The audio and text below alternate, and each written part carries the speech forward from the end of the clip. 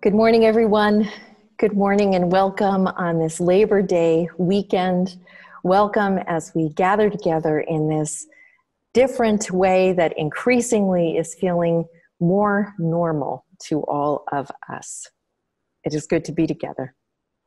And on this morning, we have the joy of welcoming back ministerial intern Ann Kadlecek. I'd like to welcome Liz Avalos as our chalice lighter. For musical contributions, Bil Groth and Tanya Lehman, and we have a special musical guest today in Geoff Kauffman. So glad to welcome him. We always thank Tammy for her creative contribution and Jesse Edwards for his technical expertise and always his patience. I'd like to also offer a special welcome to the Unitarian Universalist Congregation of Danbury, who is joining us this morning, and your minister, Reverend Heather Ryan Starr. Welcome all from Danbury. We're so happy to have you in our virtual pews this morning. And so we begin with centering. These days are rough, increasingly, and so we take a moment now to get our hearts and minds in the room and centered. And so we will do so this morning with words from Reverend Julia Hamilton. Julia serves our congregation in Santa Barbara. This is a poem that she wrote entitled A Prayer for the Post Office. And again, this Labor Day weekend, this is particularly poignant. And so let us begin. This is a prayer for the quiet dignity of the blue mailbox, standing like a sentinel on the corner, portal to anywhere, for just the cost of a stamp. Do you remember the wonder of it? Dropping a letter in one place, mouth of the box swinging open and shut, eating the envelope like Cookie Monster, only to have that same letter reappear days later in another place. It is a mundane miracle. Neither snow nor rain, nor heat nor gloom of night stays these couriers from the swift completion of their appointed rounds. This is a prayer for the carriers on their routes, the clerk at the window, the backroom sorters, and the delivery truck drivers moving mountains one piece at a time, passing along that which was entrusted to them. Electric bills, bank statements, birthday cards, ballots. Hear us, God of the taken for granted things, divine mystery of overnight delivery, spirit of civic life. May we preserve this minor magic of letter and stamp, scale and package, sorting machine and post box, so that our children do not shake their heads and wonder at all of the things we allowed to slip away. Amen. And welcome to All Souls, where all souls are welcome. You are joyfully called this day to worship. We will begin by joining our voices in the beautiful hymn, Hush, and Tanya Lehman, our music director, will lead us. Thank you, Tanya.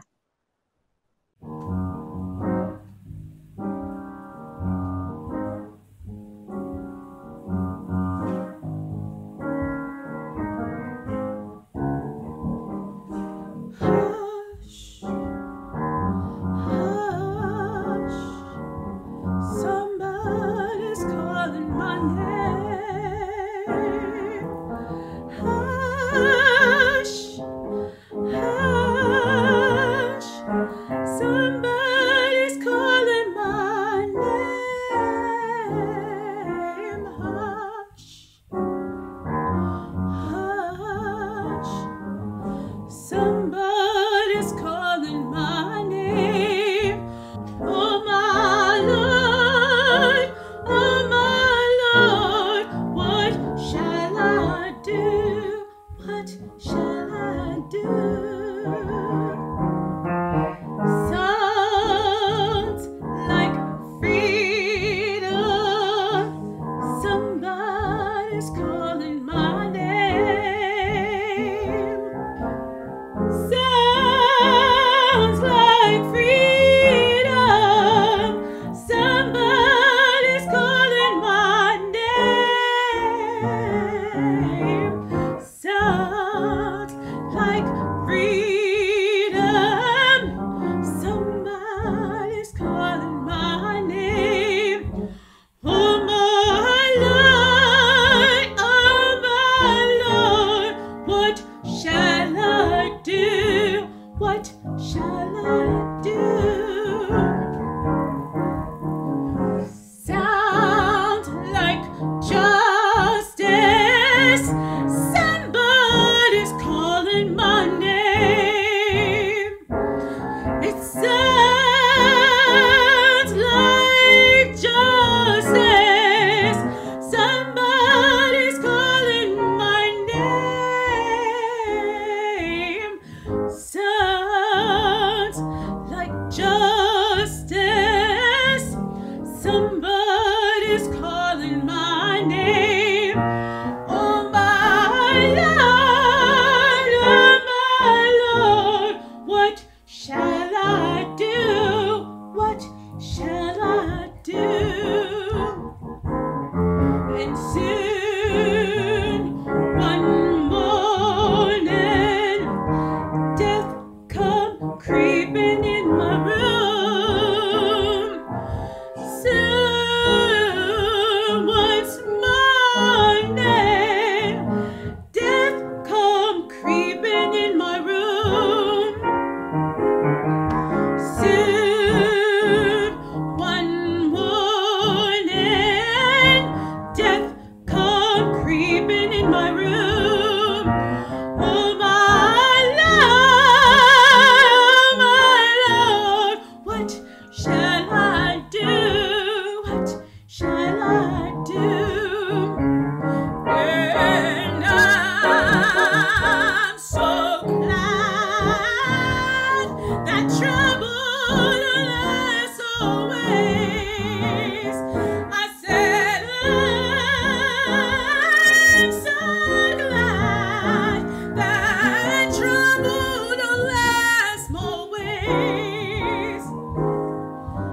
I'm so glad that trouble don't last always. No, my Lord, what shall I do?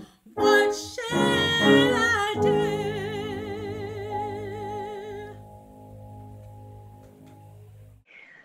Someone is calling our names. And this morning and in this moment, I have the joy of calling Liz Avalos' name. As you know, we typically have a child or youth light our chalice, and we're doing something a little different every once in a while, we've decided, and that is to invite one of All Souls elders. And Liz, one of our great participants in Elder Journey, is doing the honors this morning. And so Liz will lead us in the chalice lighting that you will see on the slide before you. We will speak together the words of Cesar Chavez. Liz, welcome. Thank you.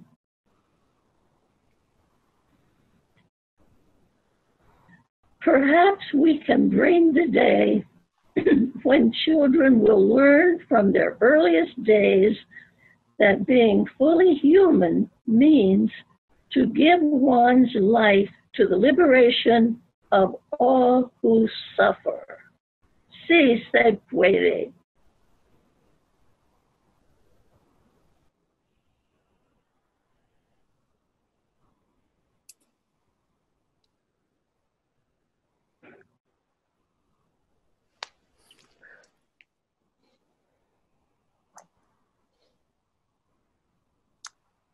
And our candle of gratitude. In this harvest season, we give thanks for farm workers, migrant workers, those who plant and pick so that all may be nourished. We give thanks for those who load and then drive the trucks that transport food far and wide. We give thanks to our local farmers, those whose work better sustains the earth and strengthens our communities. For the work of these and all essential workers, we give thanks. Liz, thank you so much for being with us this morning. Thank you. Our reading this morning is called Do What You Do, Love What You Love by the poet Camille Rankine. Once, when I acknowledged to another poet that, if given the opportunity, through lottery winnings, discovery of buried treasure, money tree, or similar, I probably wouldn't work at all. She said, "You see, you're buying into the idea that poetry isn't work." Which isn't quite what I meant. Yes, of course I'd still write poetry, but I still wouldn't be getting paid for it. Not in any real way. Not in a way that would sufficiently cover my electricity bill or supply me with the monthly sacrifice demanded by the monster of my student loans. Because, as we all know, poetry doesn't pay that way. I wondered at the way this poet chafed at the idea that poetry could be considered something other than work. I think work is something we, as Americans, are a little in love with. I've been working at some job or another since I was 15. There is value in that work. The kind of work you work hard at, not because you love it, but because you have to. And for some of us, you want to do it well. But that kind of work isn't what defines me. It's so often your work is understood as who you are, as the most valuable thing you have to offer society. Being a poet, I feel as if I have two jobs. The one that feeds my bank account and the one that feeds all those intangible parts of me. So ends the reading. Thank you, Anne. We are in downtown Los Angeles, riding down the escalator in a big, blocky, modern building, the kind that scoffs at exterior walls and instead has glass from top to bottom. Those of us on the inside can see out, but no one on the outside can see in. And so on the inside, this is what I see. Many people moving about with great purpose and intention. Actually, it feels more like New York City than Los Angeles, which is weird. As we're riding down that escalator, surrounded by purpose, light streaming in, voices echoing as though we are in a long, hollow tunnel, I notice these words written on the wall in front of us. Do what you love, painted in a beautiful font. And I wonder, is it meant to be ironic? But this place doesn't seem to be one that would go in for irony. So this is baffling. That it is placed here confirms the ubiquitous nature of the idea. Inexplicably, this encouragement to do what we love seems to be everywhere. Like CVS stores. Do what you love. In 2005, Steve Jobs, one of the founders of Apple, gave a commencement speech that is often quoted. Here's the most often quoted part. Jobs said, "You've got to find what you love. And that is as true for your work as it is for your lovers. Your work is going to fill a large part of your life, and the only way to be truly satisfied is to do what you believe is great work. And the only way to do great work is to love what you do, he said. And what he said apparently played well at Stanford University in 2005, but increasingly, these 15 years, one great recession later, and now in the midst of a pandemic and economic meltdown, increasingly, do what you love seems even more elitist than it would have sounded to, say, someone like me, even in 2005. Someone like me, fortunate me, with work that I do, in fact, love. Work that I understand as a calling, in fact. So you'd think Jobs' point would resonate, but here's why it doesn't. Someone like me, exactly me, had a grandmother who began working in sweatshops at the age of 12 to help support her parents and sisters. My father's mother was a homemaker, and with my grandfather, raised 7 children. My grandfather was a janitor and sometimes mason. My mother's father was a butcher. So someone like me is 2 generations away from solidly working class, and here's do what you love through the filter of the seamstress, the homemaker, the janitor, the butcher, who all dwell in my DNA. I don't know that my grandparents loved what they did. I do know that they took pride in what they did. As the poet describes, the work they did was the kind of work you work hard at, not because you love it, but because you have to. And for some of us, and for some people, you want to do it well. So let's dig a little deeper and ponder what exactly it is about that Steve Jobs oft quote idea that rubs the fur the wrong way. As it turns out, there's no shortage of opinions out there. To start, one writer points out that Jobs uses the word you and your 8 times in 4 sentences. It's an inwardly focused piece of encouragement. The writer Miya Tokumitsu says the following: by portraying Apple as a labor of his individual love, Jobs elided the labor of untold thousands in Apple's factories, hidden from sight on the other side of the planet, the very labor that allowed Jobs to actualize his love. This erasure needs to be exposed, she says. While do what you love seems harmless and precious, it is self-focused to the point of narcissism. Well, them's fighting words, and she's on to something. None of us are self-made, and do what you love upholds the myth that we are. The myth of the self-made individual who through their hard work alone make it on their own, somehow without the support and labor of others. In Steve Jobs' case, the labor of, as the writer said, untold thousands in Apple's factories, hidden from sight on the other side of the planet. The very labor that allowed Jobs to actualize his love. But oh, how we do love the self-made man story. And then there's the poet who observes that Americans are a little in love with work.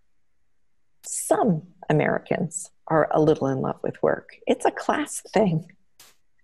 By and large, and I'm painting in broad strokes here, by and large, educated, relatively well-off people are a little in love with work, are more likely to search for a hook into somebody they're meeting for the first time, for example, through what this person does for work.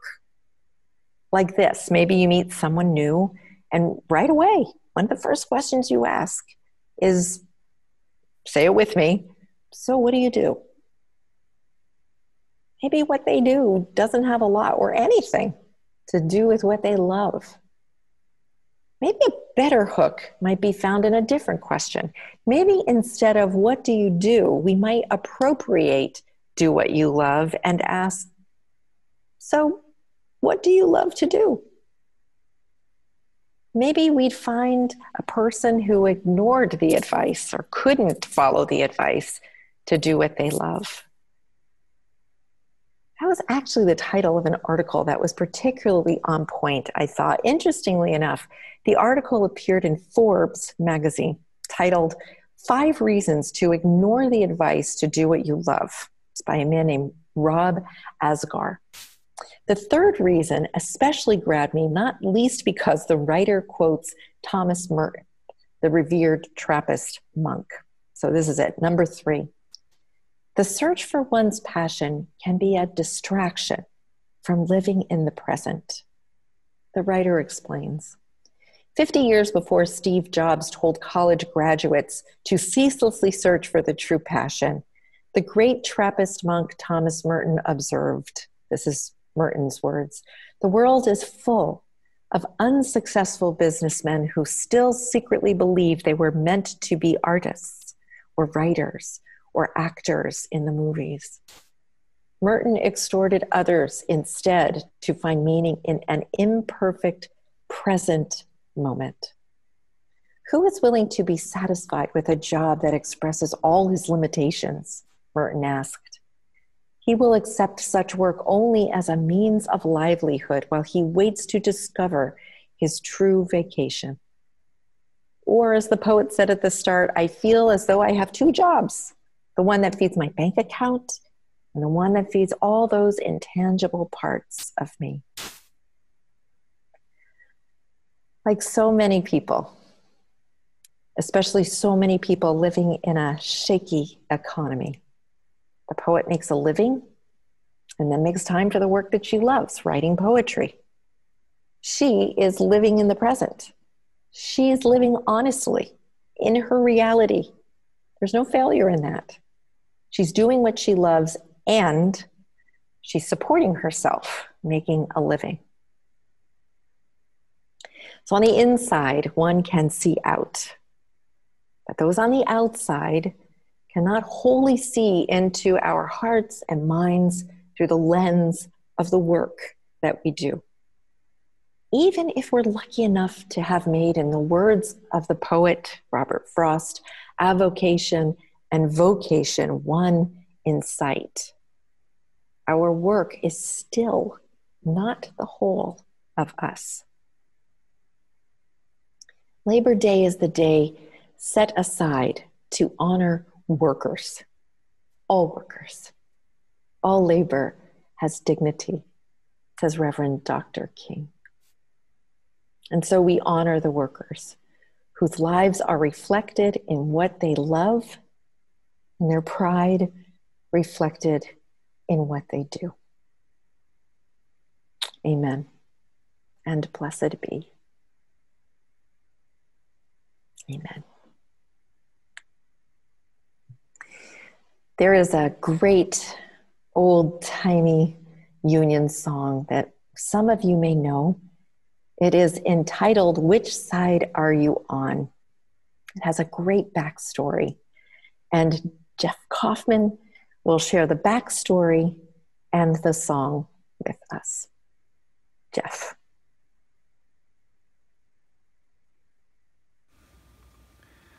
Certainly one of the most iconic, beloved, and reused anthems of the American labor movement has been Which Side Are You On?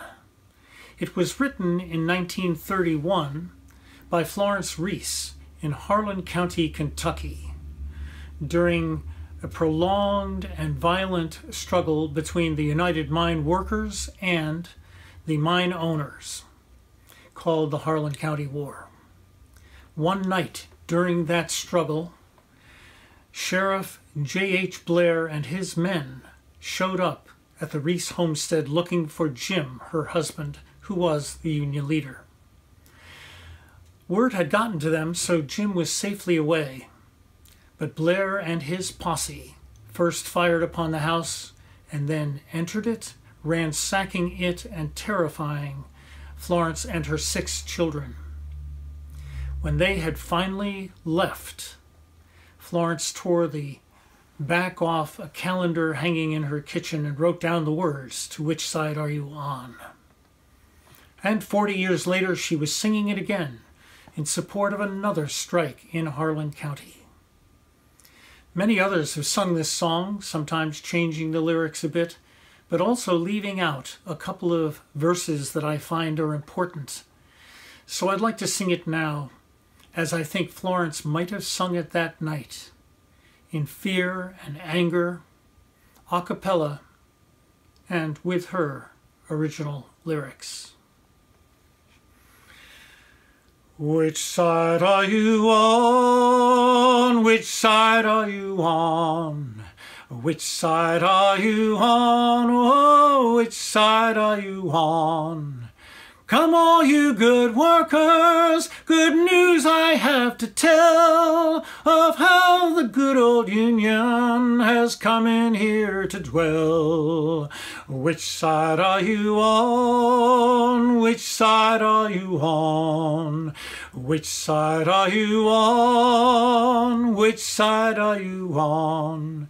We started this good battle, we know we're sure to win, because we've got the gun thugs looking very thin. Which side are you on? Which side are you on? Which side are you on? Oh, which side are you on? Go to Harlan County, there is no neutral there. You'll either be a Union man or a thug for J.H. Blair. Which side are you on? Which side are you on? Which side are you on? Oh, which side are you on? They say they have to guard us to educate their child. Their children live in luxury, our children almost wild. Which side are you on? Which side are you on? Which side are you on? Oh, which side are you on? My daddy was a miner, now he's in the air and sun. He'll be with you fellow workers till every battle's won. Which side are you on? Which side are you on? Which side are you on? Tell me, which side are you on? Which side are you on? Which side are you on?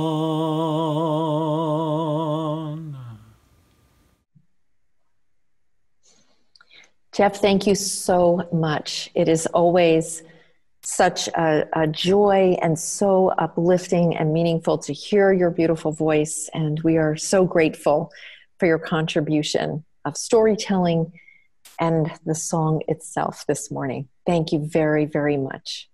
Thank you. Anne.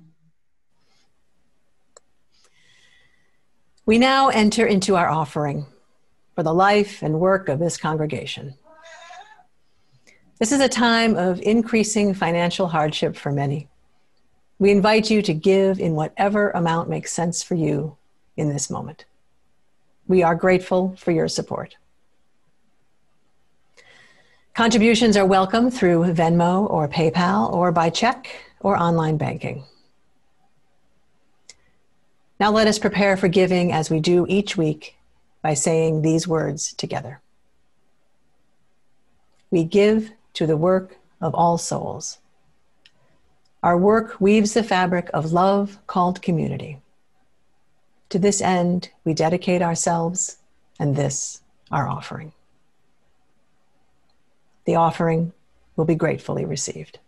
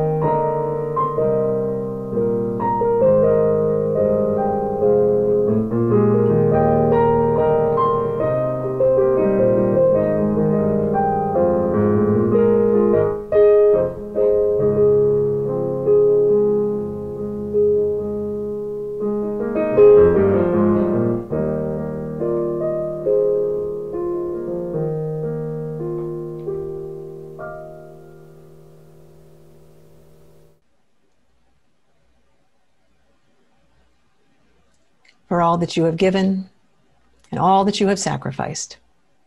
We thank you.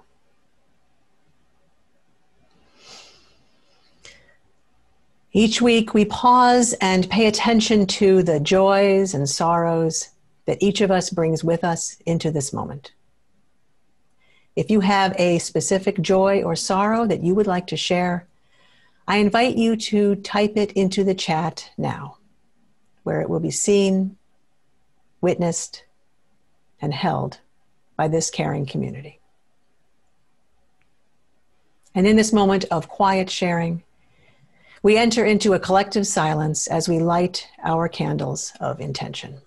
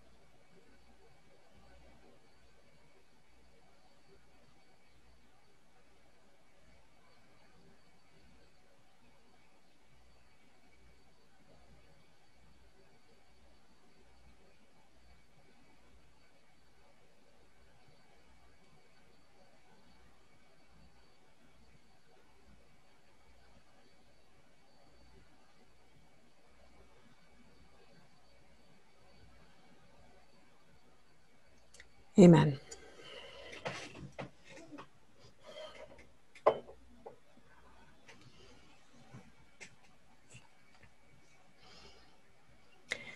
In addition to the joys and sorrows that have been entered into the chat, we received 2 requests for prayers and healing thoughts this week. Carol is asking for healing thoughts this Friday as she undergoes knee repair surgery.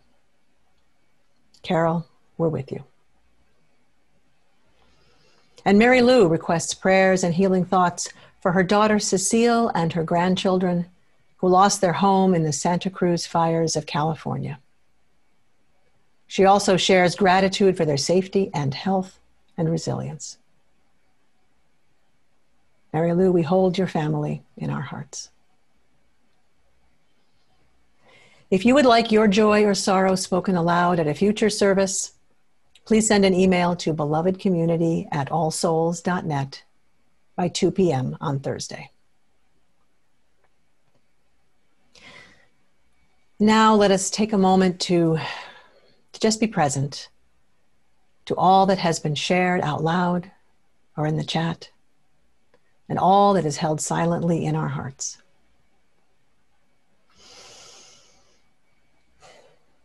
Spirit of life and love and hope,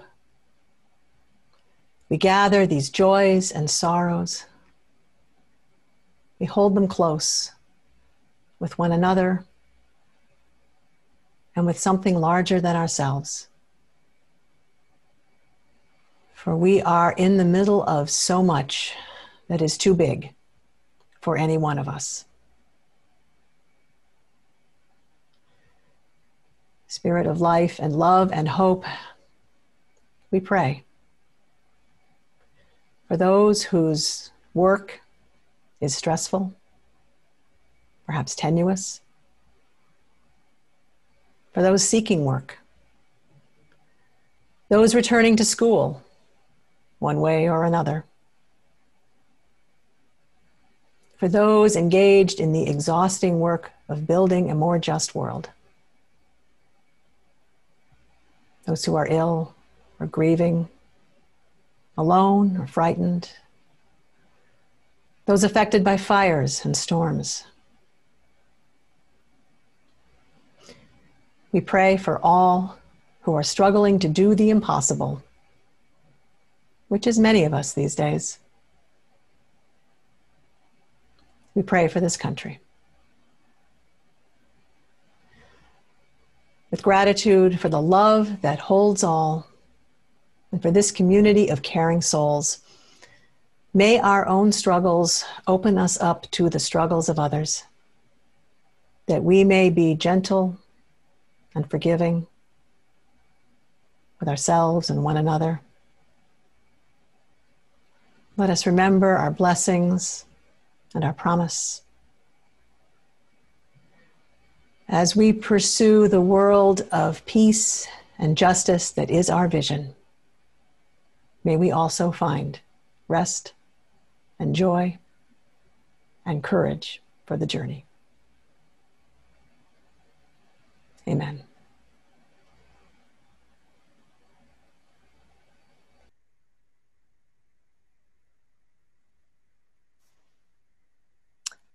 Oh, and I needed that prayer. Thank you so much. Thank you so much.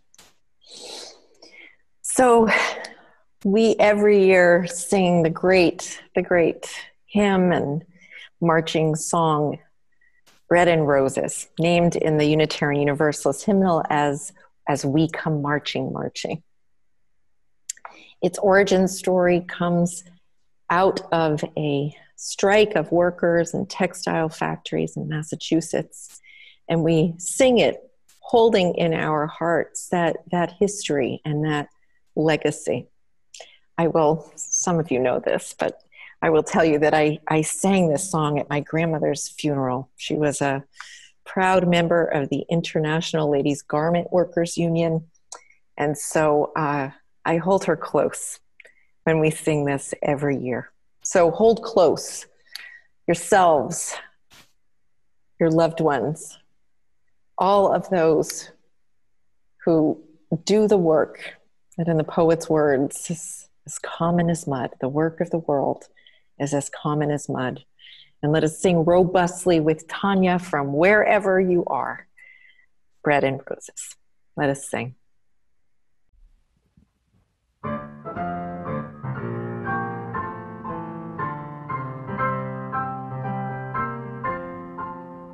As we come marching, marching in the beauty of the dead, a million darkened kitchens, 1,000 workshops great, are touched with all the radiance that a sudden sun discloses.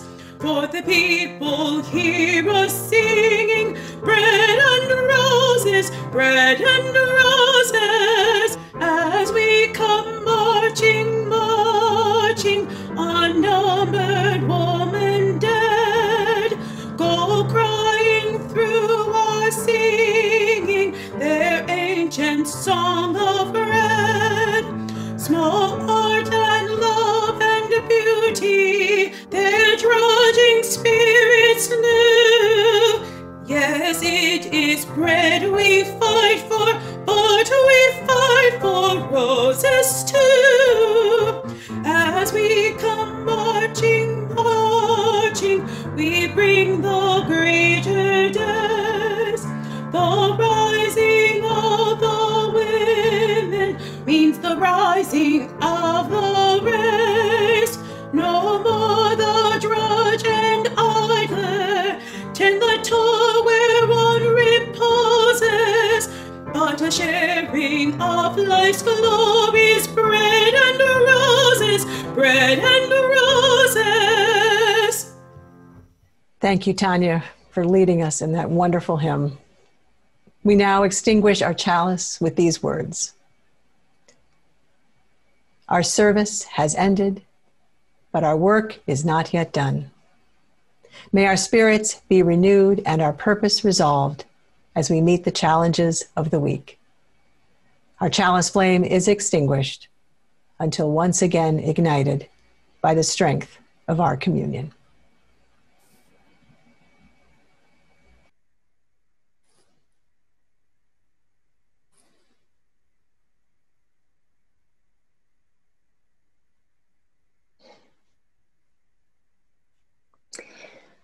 I invite you, as we have been doing as we are at home, to hold your hearts and reach your hand out to the folks who you know are there still.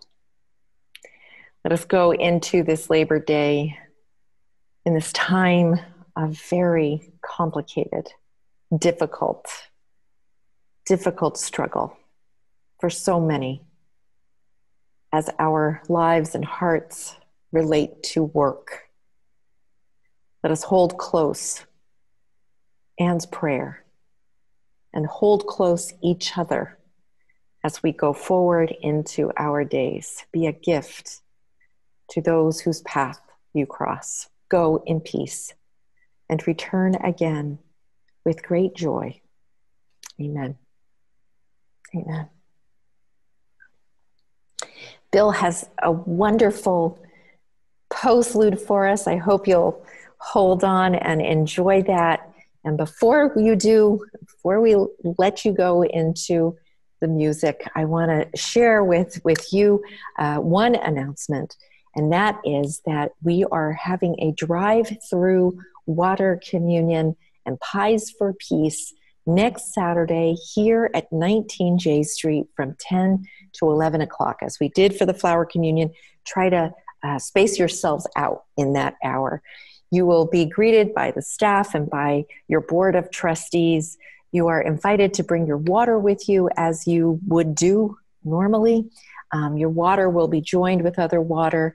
The Good Neighbor Offering beneficiary is Writer's Block, Inc., an excellent youth-led organization out of New London, but serving the whole region. Check the eBlessed for more details.